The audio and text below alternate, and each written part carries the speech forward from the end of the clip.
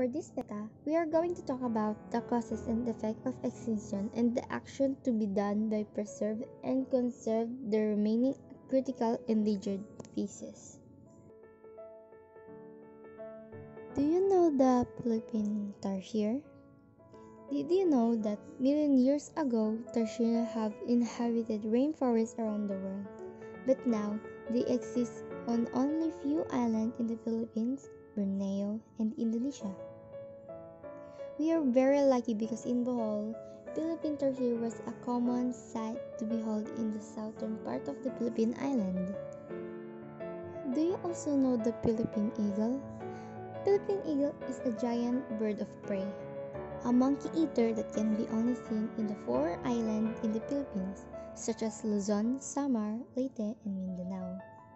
It is considered as one of the largest and most powerful among our forest raptors. Sad to say, those animals are in verge of extinction. They are now considered as endangered animals. What is extinction? Extinction is the last individual member of the species dies. Therefore, it is when no more same species that is existing. The extinction of species can be caused by 2 factors, either be natural cause due to the environmental factors and anthropogenic cause, which are factors made by humans. Natural causes of extinction. First, change in landscape because of the global warming and the climate change. Second, it can be caused by the meteor impact and the cosmetic radiation, just like what happened on the extinction of dinosaurs caused by meteor impact. And lastly, it's caused by extreme heating and cooling of the Earth's surface. Most of the mass extinction that occurs in the history of life here on Earth are caused by these natural causes. Anthropogenic causes of extinction. First is the habitat destruction.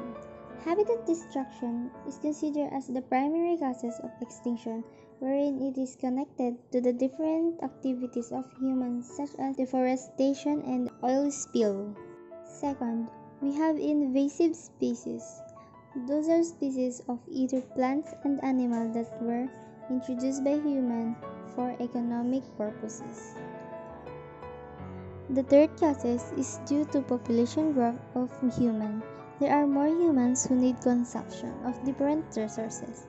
It results overexploitation, wherein more resources are being overharvested way beyond on what is really needed.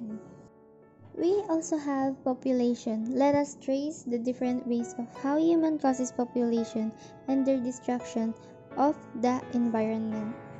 First is acid rain. Acid rain is produced due to the concentration of sulfur dioxide in the atmosphere. This sulfur dioxide emission comes primarily from smoke coming from vehicles and factories controlled by humans. Another kind is the depletion of ozone layer caused by the different chlorofluorocarbons or CFCs found in the refrigerants such as air conditioning units and refrigerators. And lastly, eutrophication. It is due to the excessive buildup of nutrients within the bodies of water. Because of this, the amount of dissolved oxygen tends to lessen, and when it's lesser amount of dissolved oxygen in the water, most of the aquatic species found within those bodies of water tends to die, resulting to a fish killings.